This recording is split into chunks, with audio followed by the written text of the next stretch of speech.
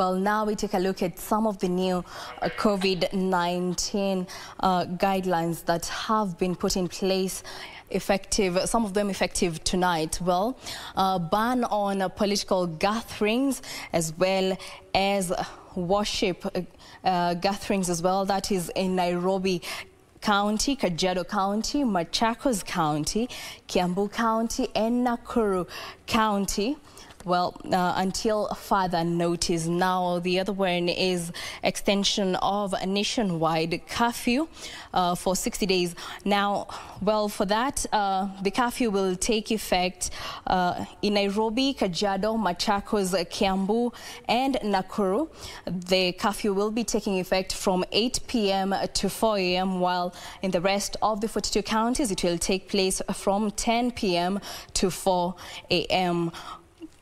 Moving on, the extension of the directive for bars and restaurants, well, to be closed effectively. Now, the bars have been suspended from operating in Nairobi, Nakuru, Machakos, Kiambu, and Kajiado. Restaurants and eateries in the said counties shall provide takeaway services only and are banned from selling alcohol. Now, moving on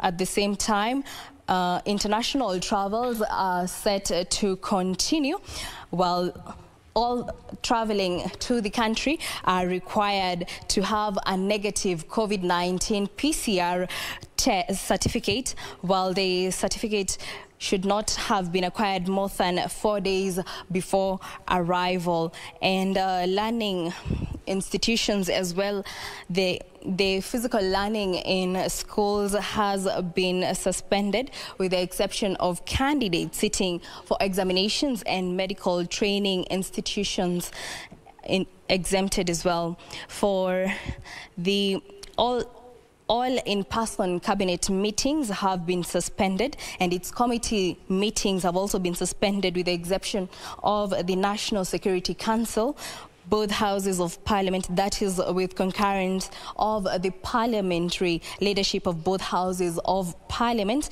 and with the ordinary session, and with the concurrence of the county leadership as well. Ordinary sessions of the two houses of parliament, as well as the ordinary sessions of the county assemblies, will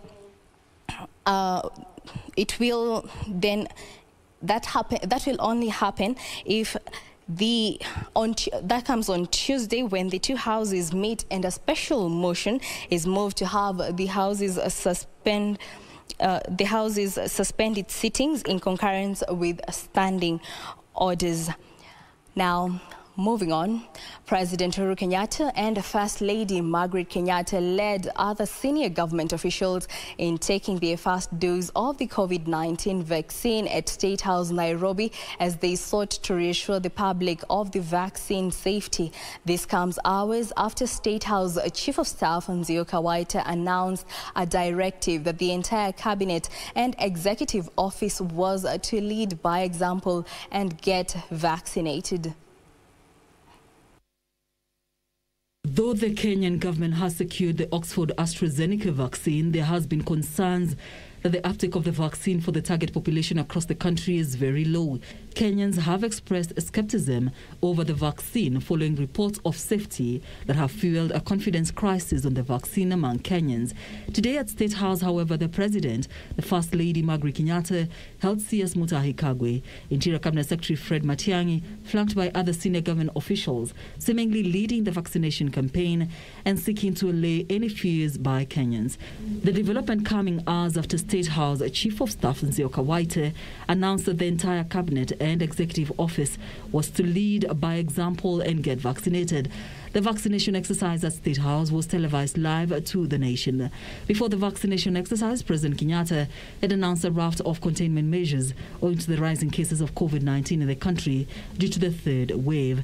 Nairobi, Kiambu, Machakos, Kajiado and Nakuru have been placed under a lockdown for unspecified period.